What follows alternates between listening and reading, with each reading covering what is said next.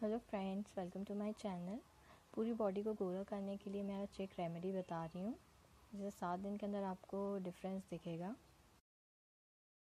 सबसे पहले नारियल का तेल स्किन को मॉइस्चराइज़ करता है, सॉफ्ट और स्मूथ बना देता है और जितनी भी गंदगी होती है उसको निकाल देता है। अगर आपको ज़्यादा बनाना है तो आप थोड़ा ज़्यादा ले सकते हैं। मैंने यहाँ पे 2 चम्मच लिया है और रेफ्रिजरेशन की भी ज़रूरत नहीं है। कोकोनट ऑयल बहुत अच्छा ऑयल है स्किन के लिए। अब मैं नेक्स्ट ले रही हूँ हल्दी पाउडर। हल्दी पाउडर एंटी माइक्रोबियल होता है, एंटी फंगल, एंटी बैक्टीरियल होता है। इससे एक्ने ड्राई हो जाते हैं, स्किन गोरी हो जाती है। ये एंशियंट टाइम से यूज़ होता आ रहा है। दोनों को मिक्स कर लेंगे। आप चाहें तो इसे आप फर्दर यूज़ के लिए भी रख सकते हैं।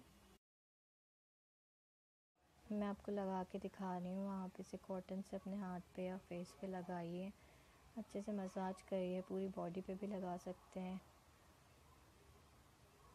अच्छे से हल्के हाथों से मसाज करिए जिससे स्किन के अंदर एब्सॉर्ब हो जाए। हल्दी लगाने से स्किन येलो हो जाती है, आपके कपड़े भी येलो हो सकते हैं, इसलिए इसका ध्यान रखें।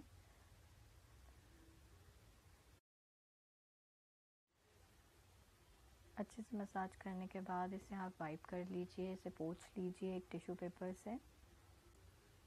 अगर आप चाहें तो इसे 30 मिनट्स लगा के वाइप कर लें और फिर वॉश कर लें किसी फेस वॉश या बॉडी वॉश से।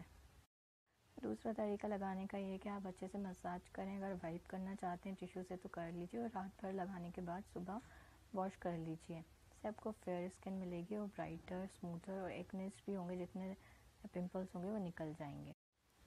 टर्मरिक से स्किन येलो हो जाती है, इसलिए इसे दिन में यूज़ ना करें, रात में करें। टर्मरिक की तासीर गर्म होती है। अगर आपको पिंपल्स हो रहे हैं बॉडी हीट या बॉडी में गर्मी की वजह से, तो इसलिए यूज़ ना करें, सर्दियों में यूज़ करें। अगर आप गर्मियों में यूज़ करना चाहते हैं तो बहुत ज़्यादा कम कर दीजिए क्वांटिटी हल्दी की।